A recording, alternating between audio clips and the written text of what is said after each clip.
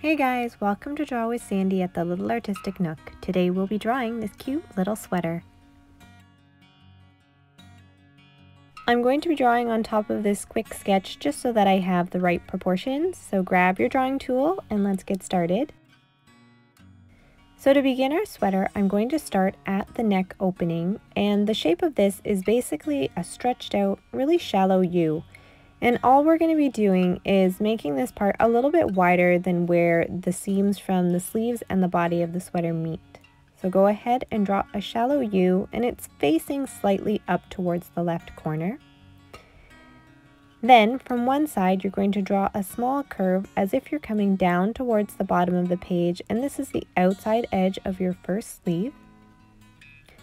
Then go ahead and draw a little horizontal line just coming in towards the body of your sweater. You'll have something that looks like the letter L, and then you're going to start to curve back up towards the top of your sweater. So I've left quite a big space. Then come around to the right side and we'll do the opposite curve, this time curving sort of down towards that right corner. And what we're going to have here now is that backwards L shape as we make the horizontal line, and then start to curve back up in towards the top of your sweater. So what you should notice is that where you've created the inside edge of your sleeves, those lines are just a little bit narrower than the opening at the top of your sweater. Now to create the body, you're just going to come down from the inside edge of your sleeve towards the bottom of your page, and of course you can make your sweater as big or as boxy as you like.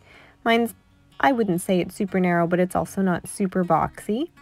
But we're just basically making a rectangular shape and then closing it off across the bottom. Next, we're just going to finish off the sleeves. So if you feel like the arms on your sweater look way too long, then you can do the cuff just inside. And if they don't look long enough, then you can do like I'm going to. And I'm just going to extend my sleeves by drawing the cuff off the bottom. So I'm going to start by just drawing a small horizontal line above the bottom edge of my sleeve, and then from there we're going to just draw in two lines coming from each side of the sleeve, and they're going to get slightly narrower at the bottom. So it's really subtle, you could almost get away with just not even making them more narrow at all. And then go ahead and just draw in some lines to give some texture, and as you come across the cuff of the sleeve, you're going to start to angle those lines sort of towards a center point. And what this will do is it'll give your cuff the illusion of some dimension, right? So that it'll seem like you could actually grab in behind the sweater. So do the same thing on both sides. Now I also want to add a little bit of a collar to my sweater. So I'm going to come up and do a very similar shape. So I'm just going to start by drawing a really thin starting point by just making a little curved line that's just a little bit above what we have currently as the opening of our sweater.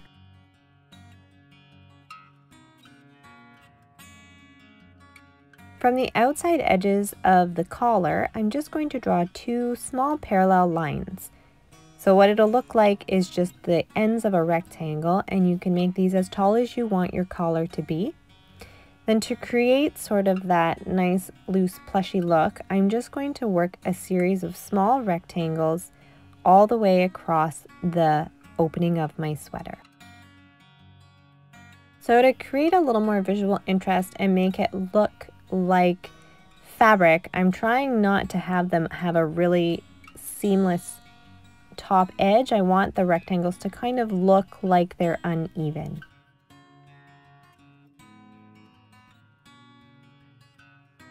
Alright, now it's time to add in all of our knitted details.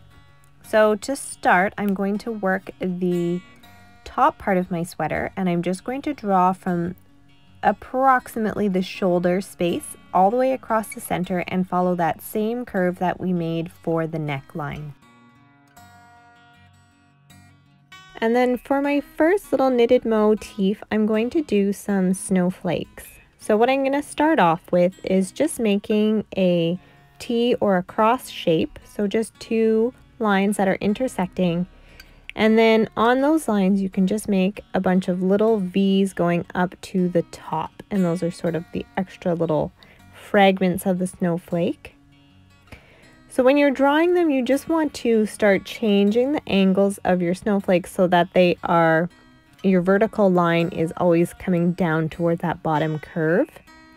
And then that'll give that illusion again that the sweater has some shape and roundness to it. Also, if you feel like you have space in your snowflakes, go ahead and make a little X, and you can either add more V's. I don't really have room for that, so I'm just going to draw the X and then some little dots right at the very end. Okay, so just finishing up here and just looking at my sweater, I think I'm going to fit about 4 of these snowflake patterns across this section of my sweater.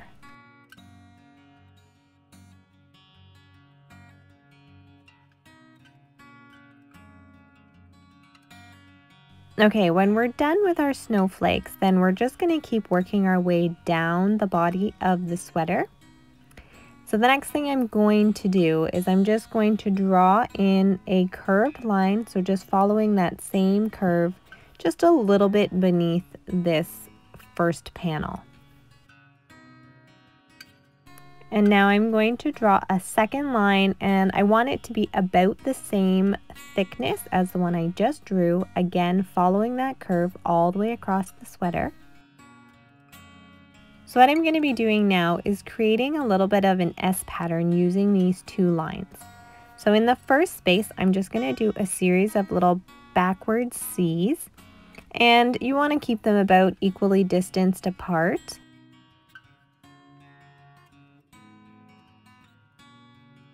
And then on this bottom line, I'm going to just do C's facing the regular way. And what you want to aim for is that the top of those C's come right off the bottom of the other ones.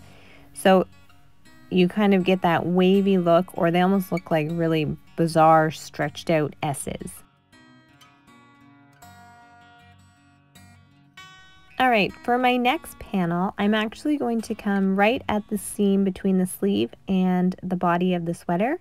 And I'm just going to draw, again, you want to keep a little bit of that curve going, but it might be a little less noticeable than up near your collar. And I'm going to make this one like a pretty decent sized rectangle here. Because it's like one of those winter sweaters, I'm just going to do simple little Christmas tree motifs here. So to do that, you're going to draw a small triangle, and then right underneath you're going to draw just a slightly bigger one. And again, what you want to do is sort of angle your trees so that they follow whatever curve your panel here has in its top and bottom line. Now, as you could tell from the thumbnail, we're going to put a face on our sweater. So what I'm going to do is leave a big section in the middle and then come down towards the bottom and just draw a really slight curved line, this time following the bottom edge of your sweater. And then we're going to create sort of a, well, I guess it would depend on how you decide to color it after, but I'm basically going to create a little bit of a plaid or flannel kind of panel here. So divide that section into however many sections you want, and then as we go and do our perpendicular or our vertical lines, what I'm going to do is put 2 close together and then 1 line, and then just keep alternating 2 lines, 1 line, 2 lines, 1 line all the way across.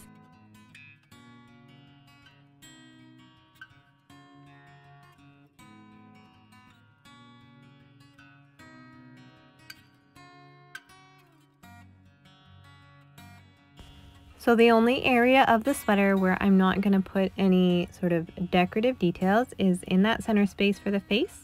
So all the way up the sleeves and across that little opening there in the body, I'm just going to draw some little circles, just so that it's not so repetitive and predictable. What I like to do is have some of my circles not be full circles, so they're coming off of other panels or off of the outside edges of your sleeves or whatnot. So you go ahead and just fill that in however many you want. You can make them different sizes. Just go ahead and have fun with it.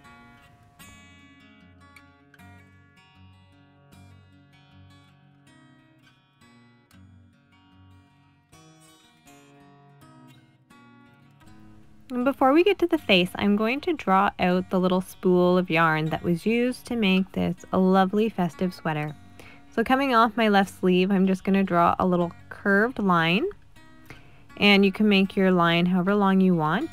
And once you've decided how long you want, at the very top, you're just going to create a circle.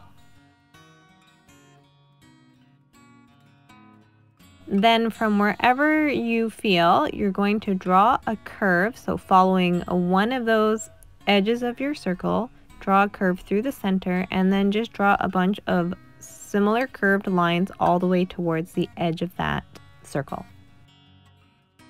Now you can start on the inside and draw a perpendicular curve, and then once again just fill in with little lines all the way down towards the outer edge of your circle. And then finally fill in that third section with curved lines that are following the last curve of your original ball here for the yarn.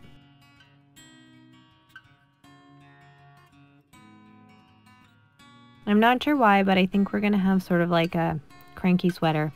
So let's draw some little squinty eyes by just making 2 V's with the points facing towards each other, or the center of the face.